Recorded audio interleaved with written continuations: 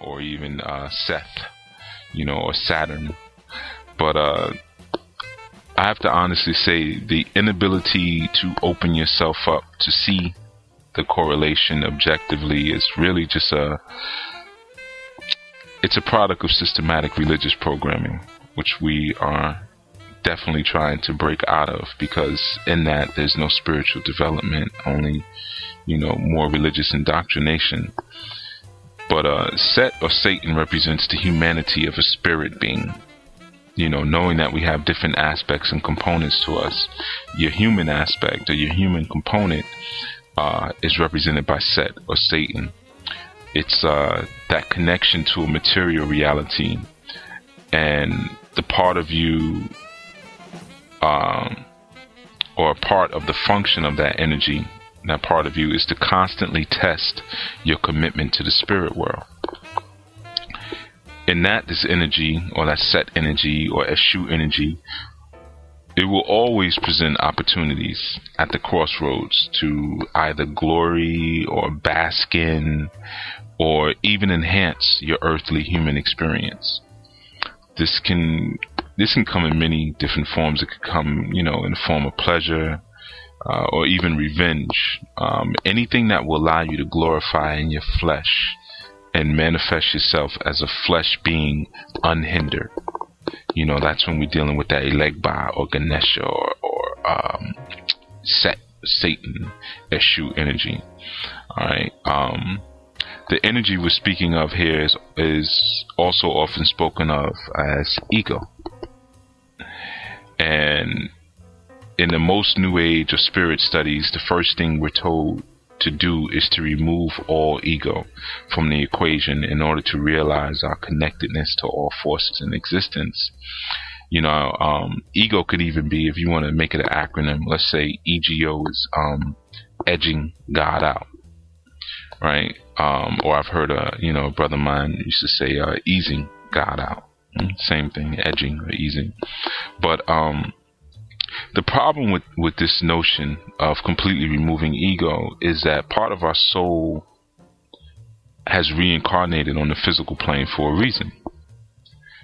You can liken this plane of existence to a prison. I mean, I personally think that this dimension that we live on is a prison to our soul and a prison to our pineal organ.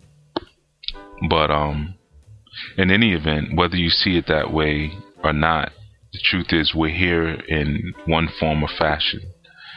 So, with that said, to remove your physical ego, which resides in the root chakra. And this chakra point, the root or the base chakra, they call it sometimes, it lies at the base of your spine, and its color is a fiery red tone. It's the chakra that keeps you connected to your physical reality and grounds you to life here on Earth.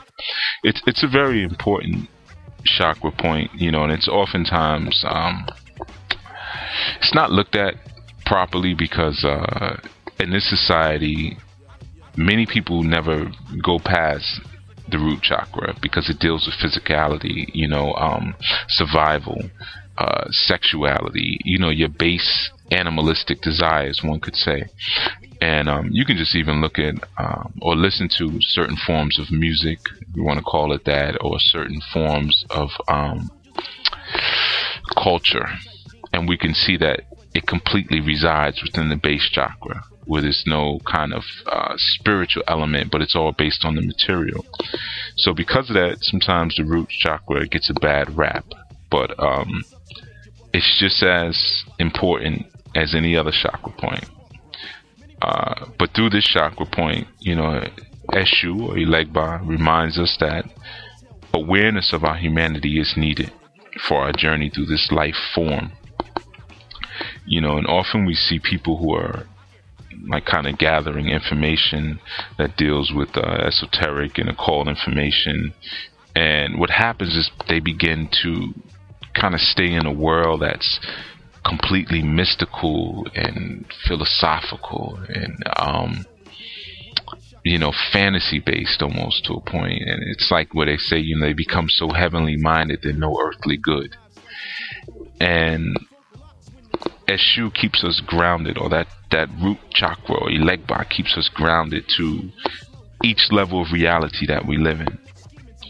And make sure that we realize that there must be a practical manifestation of anything that we acquire or we learn. He doesn't allow us to keep a surplus of things, of dead information that serves no purpose. He keeps us from staying in the clouds or flying off the handle, you could say. Or you could even picture this energy like a person flying a kite on the beach, and the person holds the kite string and the spool tightly, and the stronger the person's grip to the kite string and the spool, the more the kite can be allowed to ascend and soar. So Eshu is like you're anchoring in the physical reality, but also the gatekeeper into the spirit. Right? He only drinks lemonade. This trickster character really represents Afro's humanity, as Afro has become an indiscriminate killer based on his position in the world and what he has to do, and for the most part has seen so much horror in his life, it pushes him to abandon much of his humanity, we could say. But of course, you should watch it and you draw your own conclusions. But interesting enough, the voices for both of the characters are voiced by Samuel Jackson. And towards the end of the movie, we realize that this trickster character is actually an aspect of Afro's own nature and culture. Nature and character. And he does and says all of the things that Afro inwardly feels. He's a figment of, we could say, Afro's imagination, an illusionary projection.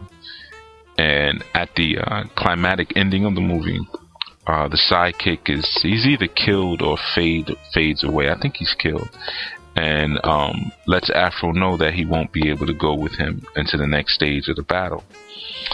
At this moment, we realize, in watching it, that this is basically Afro shedding his humanity in order to succeed, at the next level. So he sheds his humanity and his identity. But I won't give too much of it away, but I would strongly urge you to check out Afro Samurai.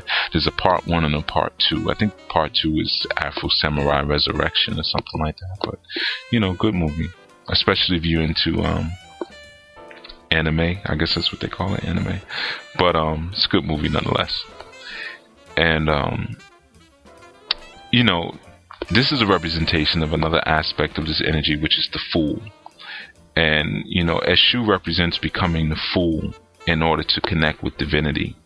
Losing oneself, not taking human life so seriously. Even in the tarot deck, you'll find that there's a card, the Fool. And the Fool is the one who's really closest to divinity in many ways, closest to the supreme being, the one who loses themselves.